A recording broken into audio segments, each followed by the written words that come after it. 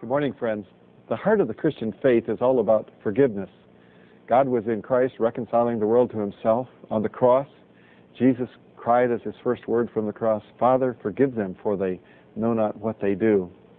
His cry of forgiveness was an offer of pardon and amnesty for all of us who have sinned and come short of the glory of God.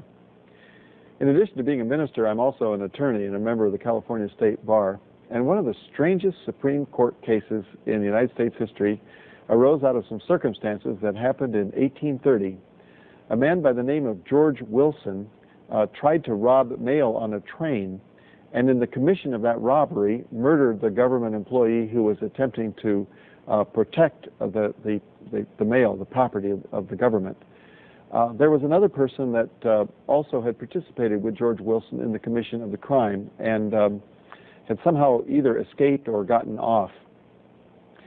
George Wilson was tried before court, and he was sentenced to capital murder. He was sentenced to be hanged. Because of some unusual circumstances in the case and because they had not dealt justly with the accomplice, there was a lot of petitioning to then President Andrew Jackson to pardon George Wilson.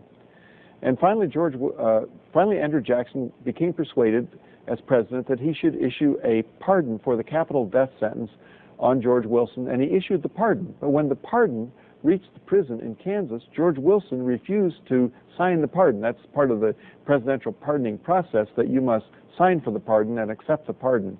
And of course, accepting the pardon means an admission of guilt as to the crime committed. Evidently, Wilson didn't want to sign the pardon because his case was up on appeal for robbery, and he didn't want to admit the robbery, which of course implicated the homicide. So for whatever reason, he rejected the pardon.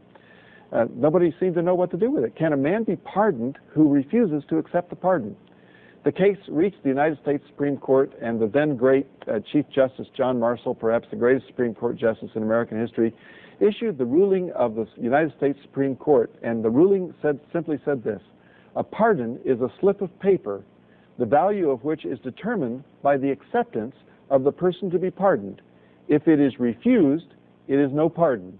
George Wilson must be hanged. And so he was. He had a pardon, but he did not accept it, and he died. On the cross, Jesus Christ offered us all a pardon for our sins. He offered us all reconciliation with God. But having offered that pardon, it awaits our signature. It awaits our affirmation. It awaits our agreement. Lord, I will accept the forgiveness that you offered. I will believe that you have come as my Savior and Lord, and that you died for my sins, and that you rose again from the dead on the third day. I will accept everything you have done for me. And when we accept that, we have God's pardon for our lives.